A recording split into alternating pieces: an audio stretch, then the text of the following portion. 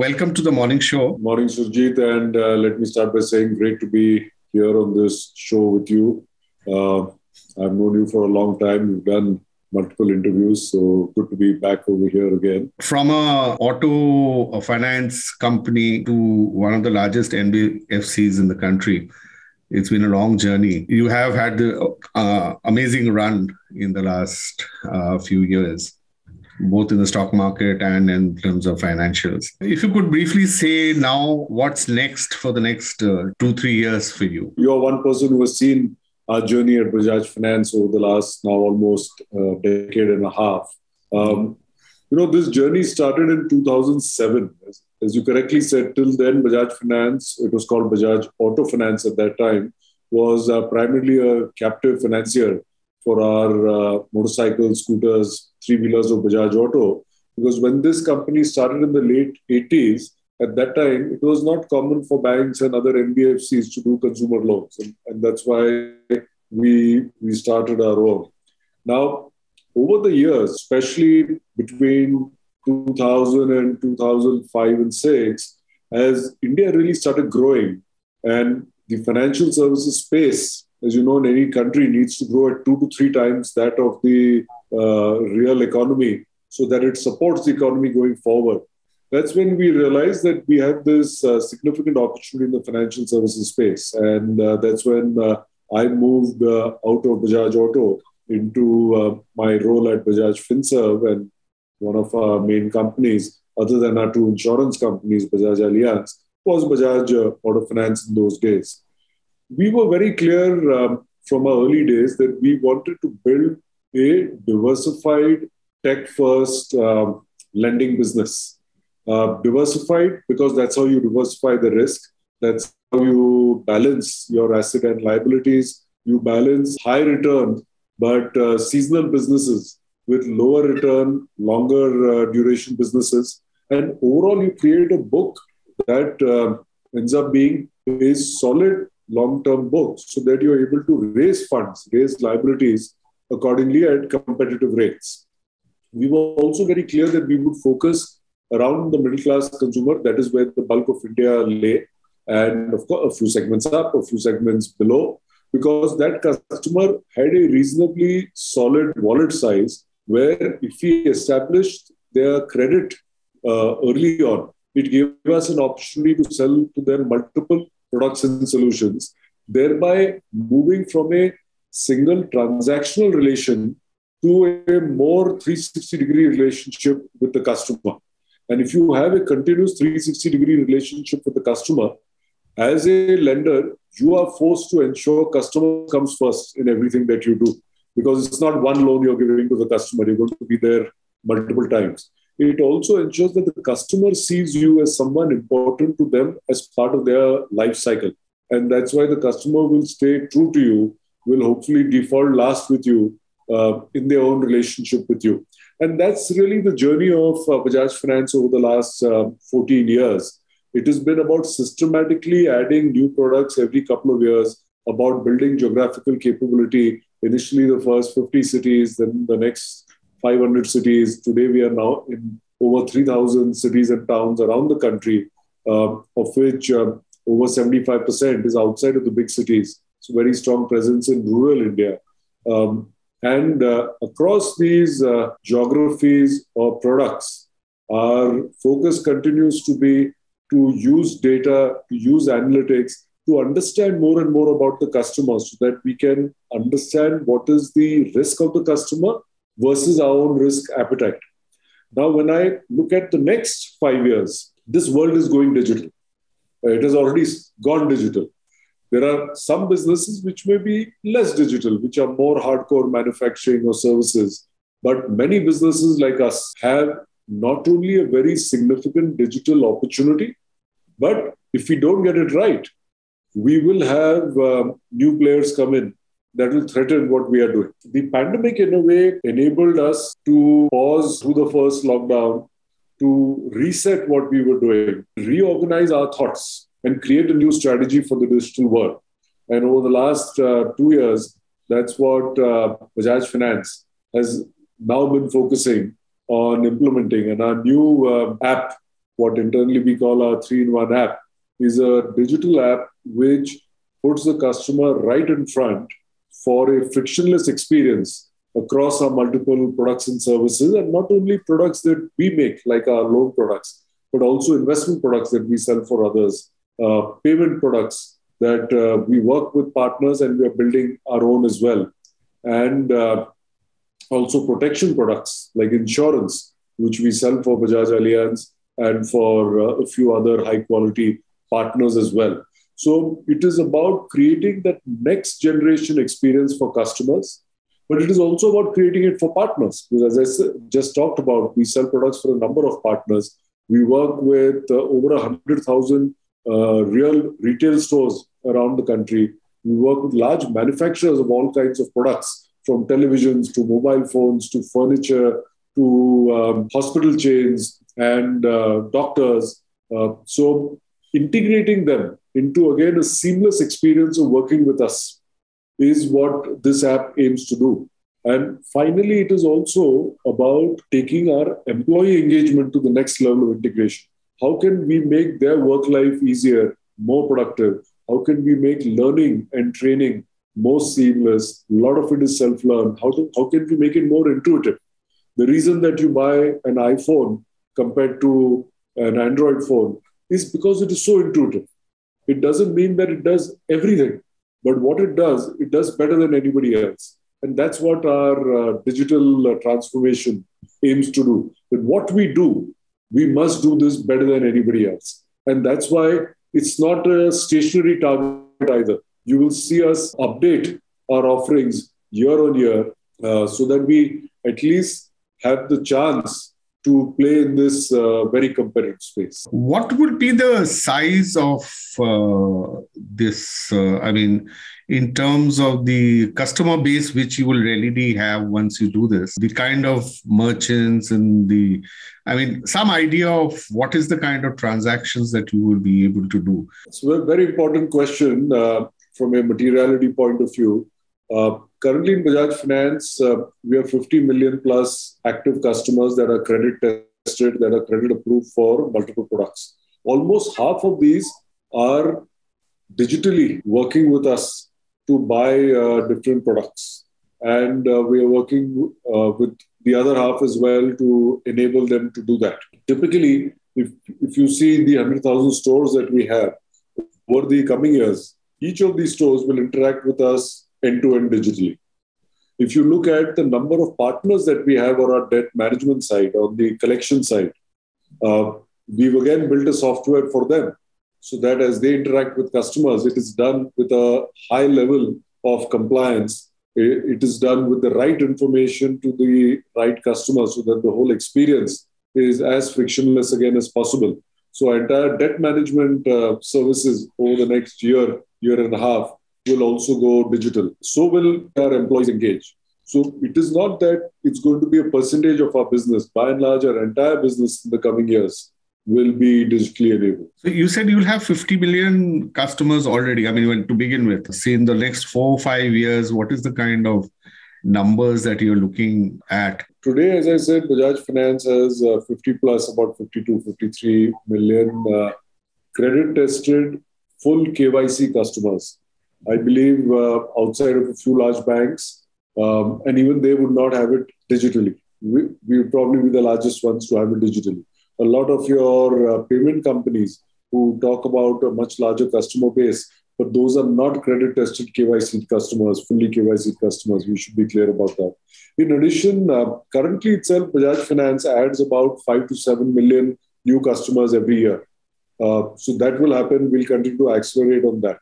When I look at across our financial services group, when I take into account our insurance and other businesses as well, we are today close to 150 million customers. Of course, with the right amount of Chinese walls. In this, we've been working with our existing customers when they come for claims, when they come for new products, to ask them if they want to experience our products and services across what the group offers. And those that authorize and approve then become available as well for cross-sell. And hence, if I see in a 5-year period, there should be no reason why we should not be at 150, 200 million customers who we actively work with. Another important, I would say, area for us is payments. And currently, we have a number of initiatives. We have a prepaid license. Our own payment, I would say, gateway will be implemented over the next year or so. And what payments does is payments ends up becoming a very strong transactional glue for customers. Because, every day we are using now, whether it's Google Pay, whether it is XYZ Pay, and tomorrow we will use Bajaj Pay. And we will use that in the same way, whether you want to buy groceries, whether you're paying your restaurant bill, whether you're ordering something online. So the engagement is very high on a transaction basis using payment.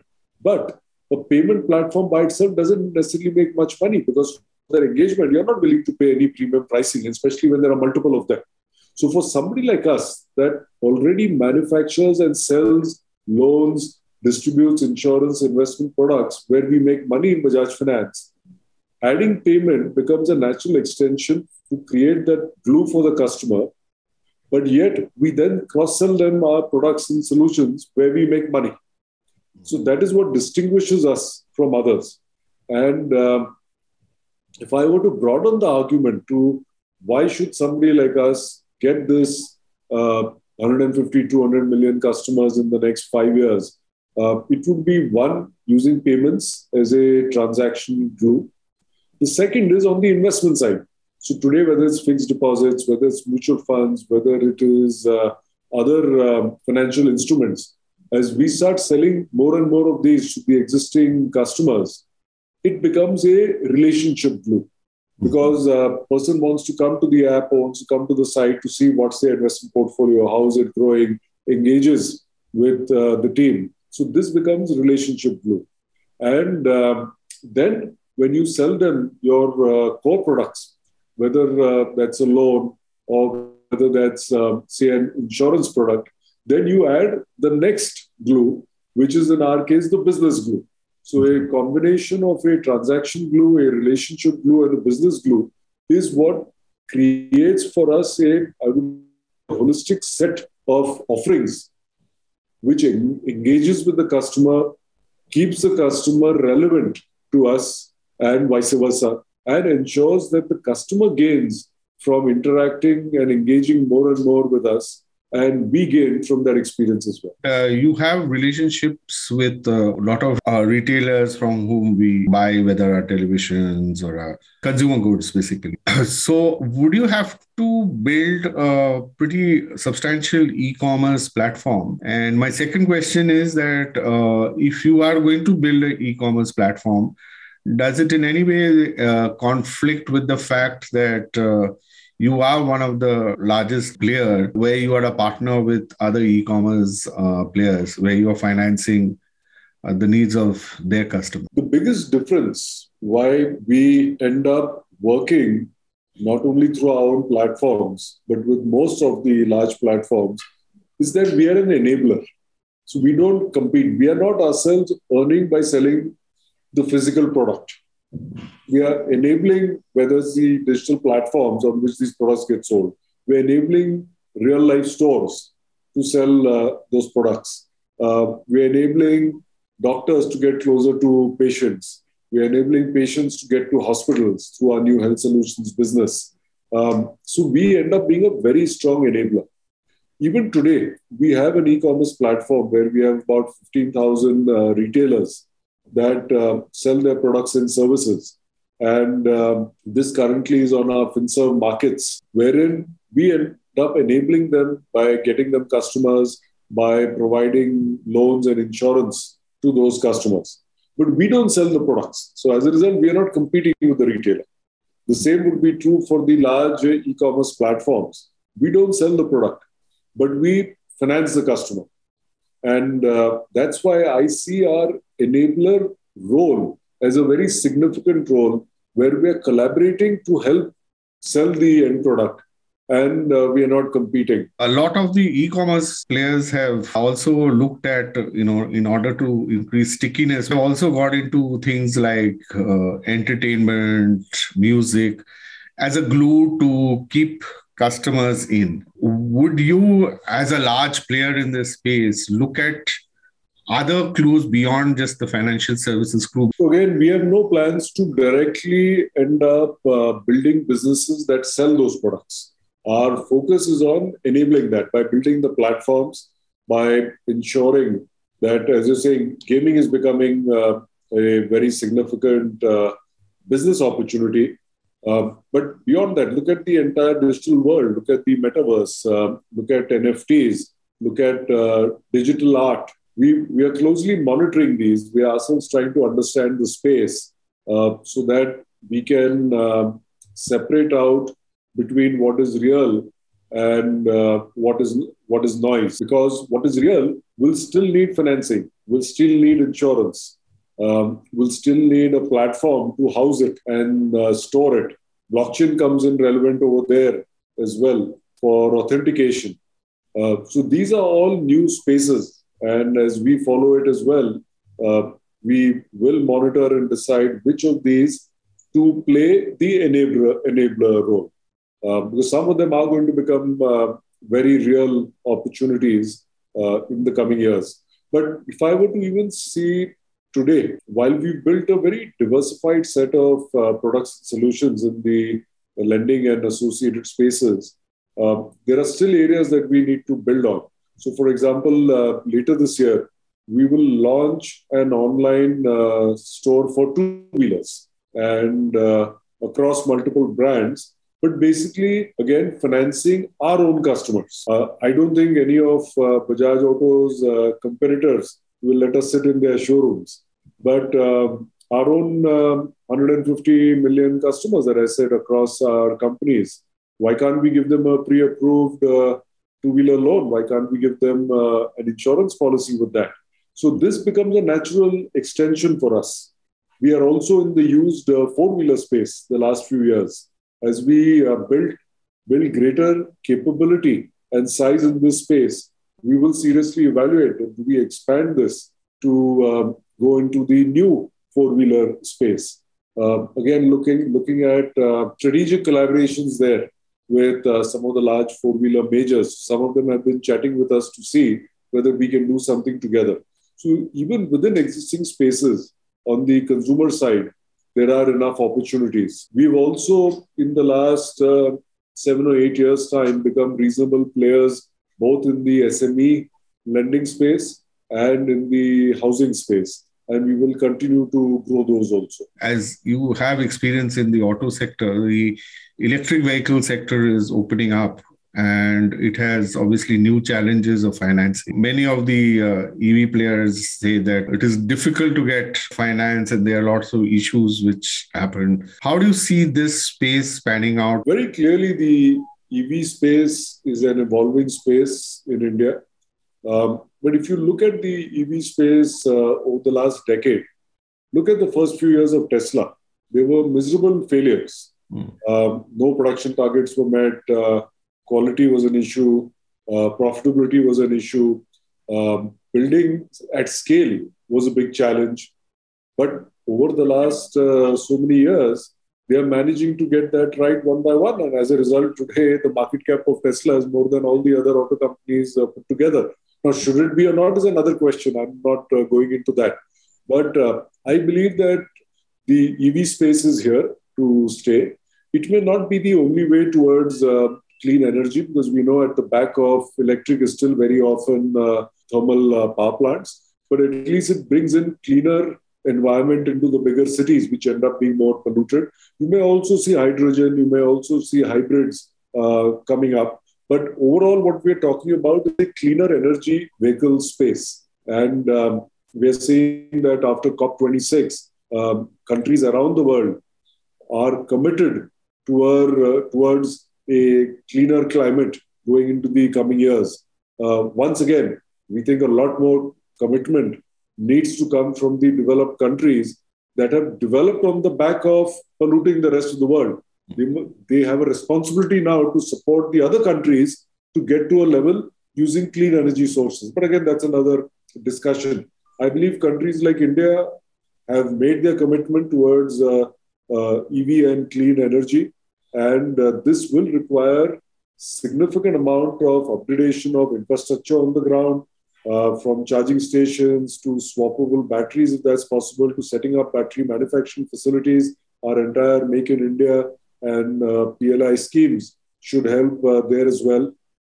It will require innovation within India by the auto companies, and it will clearly require significant amount of financing and insurance for the entire supply chain, not just at the customer level, but for the entire supply chain. And this is an area where even at Bajaj Finance, but more particularly also at our insurance companies, we are doing a significant amount of work so that we prepare ourselves as this space starts evolving.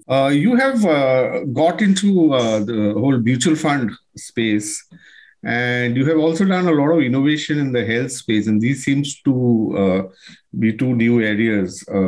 So just wanted to understand your entry to mutual funds. Why did you get in this space, which looks very crowded? Also, you are approaching the health space very differently from others. So if you could elaborate on how you're looking at these two businesses. The mutual fund space is a very new space for us. We actually first applied for a license in 2011 when we got an in-principle license. But when we looked at the space, and even at that time it was quite crowded, we were very clear that we didn't want to be a me too. And that's why, as we were building our customer base across other businesses, we put that on hold. Now, with the very large number of customers that we have, we believe that we can create a set of unique offerings in the mutual fund space by looking at different customer segments, by not doing just a one-size-fit-all product, by looking at much lower costs than what the traditional industry is used to. And this is by leveraging technology, leveraging the digital space, which has evolved quite a bit in the last decade as well. I won't talk more about that at this stage, but as we start launching that business towards the end of the year, we'll talk more about how we want to differentiate ourselves and make products that are relevant to our own existing customers and naturally to the larger set of customers as well. The health solutions is a very interesting space. We've been doing loans to doctors, to individuals, to patients for their medical requirements for many years. We've also been insuring them. Health insurance has been a very significant business for us, due to which we have our network of clinics, of hospitals around the country.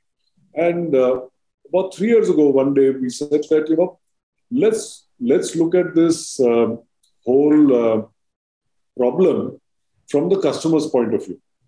So rather than looking at it inside out from a point of view of a lending company, from point of view of an insurance company, why don't we look at it as a customer, as a patient? And when we looked at it from that space, we realized how disorganized this entire sector was. If you're a young 30, 35-year-old couple, maybe with a kid or two, you are moving jobs, moving into another city, you don't know which doctor to go to. You don't know who's a good GP. You're not able to get appointments. You don't know which is a good quality lab. You don't get access to hospitals. You have to start your life all over again, your medical life.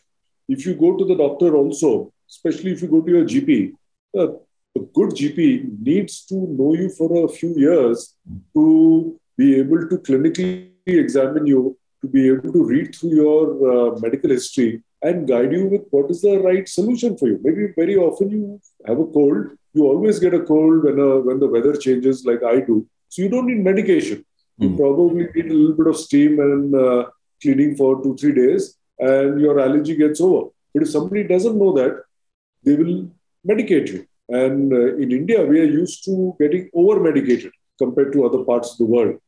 In addition, our GPs end up being so busy that when we did a survey, we realized that the average GP spends between 25 and 30 minutes with a patient in Singapore and the US, whereas in India, it is 5 to 7 minutes.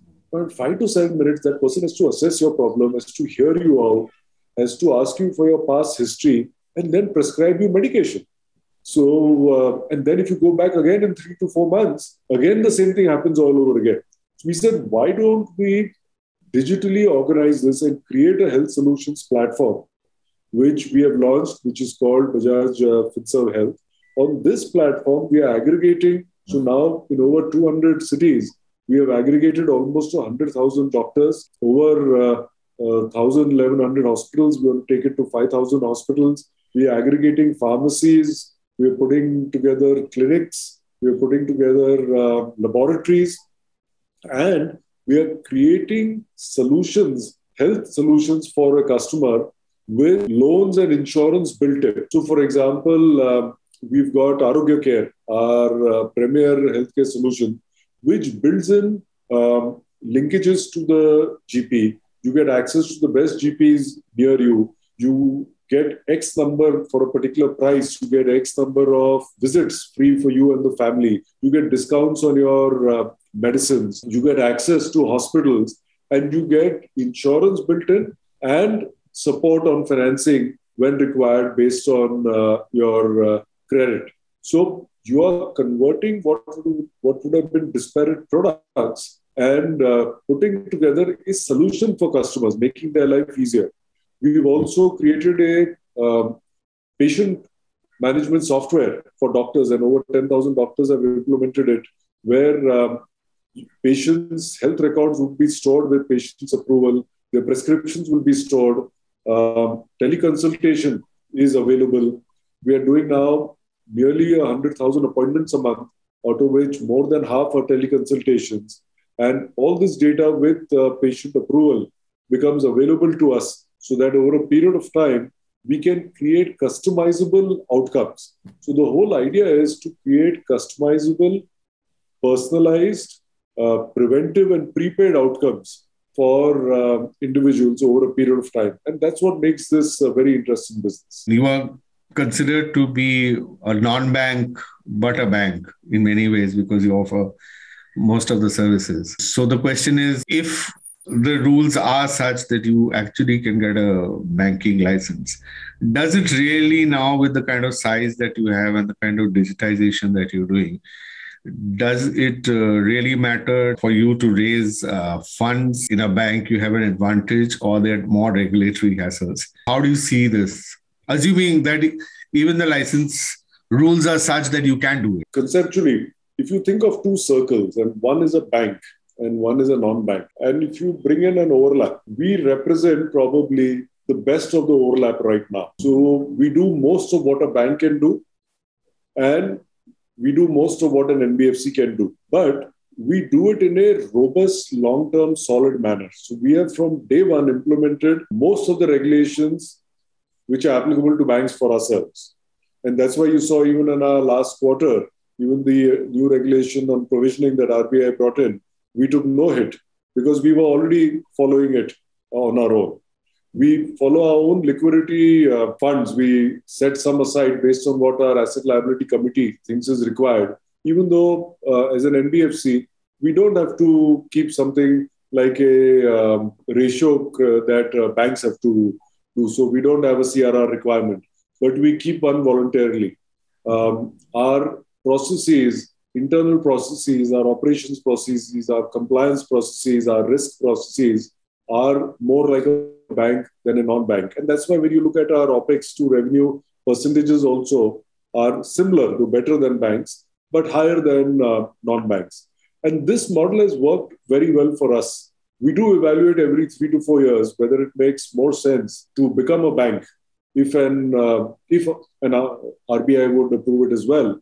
But so far, we have found that our current model helps us grow for the next 3 to 5 years. Digitization, and along with digitization, what's being called as decentralized finance, is becoming more and more relevant around the world. And the more decentralized financing gets, the less a monolithic environment like a bank will be relevant for the future. But at the same time, there is certain solidity in being a bank currently because of regulation. The life window that RBI allows them, probably an infinite lease of life. Banks in India at least aren't allowed to fail. So from a customer point of view, at some point, is there greater confidence in a bank than a non-bank? This is clearly an open question. And it is something that we debate with as well. We are pleased with some of the recent announcements for new bank licenses that RBI came out with. And that will play again an important role in our decision-making process as and when we evaluate it in the future. If you look at COVID, it obviously made everybody sort of relook at their businesses, and especially the consumer business and buying really got a hit. And therefore, one would assume that it also had a hit on your business, your consumer business. Of course, that is over. What is the trend that you are seeing in terms of, because some people say that it's sort of started growing, like you will now see huge amount of growth. Some people are saying, no, that hasn't happened. It is still a slow growth. I mean, you see the trend which is happening on the ground, because obviously, you see the kind of loans that people are taking for consumer finance. What is the trend that you are seeing in the ground? Let me answer this in three parts. One, clearly, the pandemic and the first lockdown was a shock. It impacted lives, so it impacted people personally. It impacted livelihood. As a result, it impacted lenders like ourselves. And we reported higher losses than what we had in earlier years as a result of that also, as the country came to a standstill. It also impacted us in other areas. It impacted us because we were not able to work. We were all locked down. And as a result of that, new hybrid work models developed as well. It impacted us because, and when I say us, I mean overall industry also, because it made us realize that an event as large as that, which impacts every part of life, is possible. This is clearly that black swan event. And how do you plan for that in the future? How do you build the right nimbleness, the right capability into you, your people management, your people skills, into your processes, into how you deal with customers? Should this happen again? Because you could have multiple waves. We all hope that we are towards the end of this pandemic, but you can never be sure. So it impacted us in different ways. Now, coming to the current period, what we have seen over the last 3 quarters is that there are some very good months and then there are slower months. Clearly, there are segments which got impacted the worst in this pandemic. Anything which was contact-based, so restaurants, physical stores, travel, hospitality, hotels, also small businesses. Small businesses got impacted while between the government and the RBI, they played a very strong supportive role. Many of them came out of the first wave, but in the second wave, they went down. So anybody linked to those businesses is still facing some hard times. We have overall seen the last few months to be very strong, and assuming the pandemic continues to stay under control, we see the pre-COVID days clearly coming back in Bajaj Finance. What is also very important is that learnings from this as a way to running business, to running lives, how do people make personal choices going forward? This is going to be very important for businesses to choose.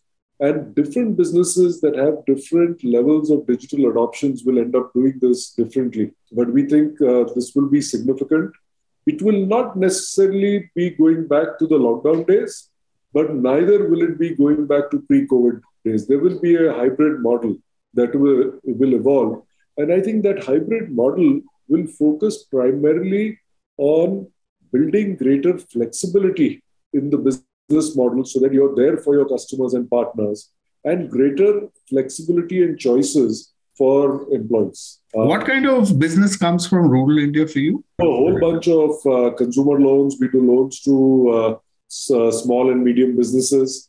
So we would have over 10 different products in rural India as well. So out of this 50 million KYC customers, how much would you have in rural today? I would say currently approximately 8 to 10%. Okay. And that is something that is growing as well. Interestingly, over the years, through even the lockdowns, we have seen that the credit performance of our rural and semi-urban customers has been better than our urban customers.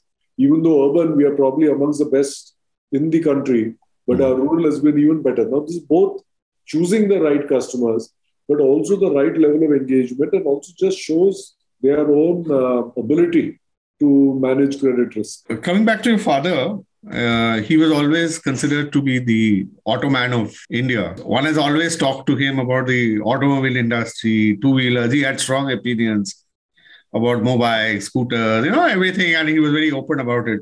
But one didn't see him a lot of articulation about the finance business. So did he give you any advice on this and what to do? Or he said, no, you look after it. This is not my business. My father was an auto man, but he had this uncanny ability. And a number of people in their memorial contributions to him have mentioned that, who knew him well, to focus both on the big picture at 30,000 feet and grasp what the issue was, and simultaneously dive into the smallest of detail where he would tell you where you haven't crossed city or dotted an I. And while he wasn't an expert in the financial services business, that's where Nanu Pamnani helped us tremendously. But in all our reviews with my father, my team members used to come back tremendously energized and initially even surprised at how he had the ability to pick up the relevant questions and ask them that. So they had to be on their toes. They had to be prepared for those discussions. But also the advice that he gave. Of course, he would not tell you do this loan or that loan, because that was not what he was expected to. But the advice that he gave used to be very, very relevant. And a personal anecdote for me was, I think it was 2006, between 2006-07, when we were significantly evaluating demerging the financial services business. And as you know, my older brother Rajiv was firmly in the seat driving Bajaj Auto to newer heights. And I volunteered. I said that, let me move on to the financial services business. Let me build something. It existed already, but see what we can do, because India is providing this significant opportunity at this point of time. Economy is growing 8.5%, 9.5%. So let's do this. And after dinner, because we stayed together, we used to very often just stroll for a bit. And he was very candid. So he told me, he said that, so far, you were sitting in the back seat in Bajaj Auto. So while none of the credit came to you, neither did any of the blame or any of the failures come to you. He said, if you go to the financial services side, and this is something that's very new, but given your MBA, given your experience of the last decade in Bajaj Auto, he said, there's no reason why you should not be able to build this business up. But keep in mind that success and failure will be both on your watch. You will be responsible, and I leave it to you to decide to do it. And I told him right away, I said, this is what I want to do. And he told me, he said, I can't be more proud, because I hope that would be your answer. But as a father, and of course, as a chairman of the group and the businesses, I had to put the risks out in front of you as well. So as he was with anybody else, he was always very direct. He was always very black and white on what the opportunities, the risks were. But to me, he was always very, very supportive. What are the things you learned from him in business, which you have replicated in what you do in Bajaj Finance, in your companies, etc. and all? What are those 2-3 things which you think really made that difference in looking at him? Maybe he didn't tell it to you directly, but you saw that he was doing this and you picked it up and said, this is the way I'm going to do my business too. Yeah, so a few things. One, very clearly, as he walked the talk, was work hard, work with honesty, never compromise, give up the business, or don't get into a business, but never compromise on ethics and integrity. And third, which a lot of people find difficult to do, is speak your mind. Speak your mind also means speak your mind in a meeting. Today, across our companies, the youngest persons are asked to talk and speak their mind and give their view. Because that's how you build confidence. That's how you try new things. That's how you learn from failures. That's how you build your own success. So to me, these 3 things were really what his life stood for. Everybody who knows him, these things stood for that. But there were other things than that. One, he heard everyone. Of course, he loved talking. So everybody says that when Rahul Bajaj spoke, you had to listen. But he was a very good listener as well. When he heard a point of view which was stronger than his own, he was open to accepting that point of view. So to me, listening to others, and as distinct from him, I don't talk first. I listen first and then I talk. That listening to help you arrive at a better decision is also very important. And then once you're sure, don't wait for consensus. Be clear once you've heard everybody, you've seen the data, take that chance, go ahead and act. Because otherwise you can intellectually keep planning. But unless you execute, you can never move ahead. And be prepared that you will fail a few times. It doesn't matter. But it is important to keep moving. So these were some of there were a lot of lessons, but these were some of the clear, simple, basic ones, which I think apply to each and every one of us. Thank you. Wonderful talking to you, Sanjiv, as usual. It was a pleasure. Likewise. If you like this video, share it and subscribe to Business Standard. For more news, views and insights, log on to www.business-standard.com. Do also follow us on YouTube, Twitter, Facebook, Instagram, Telegram and LinkedIn.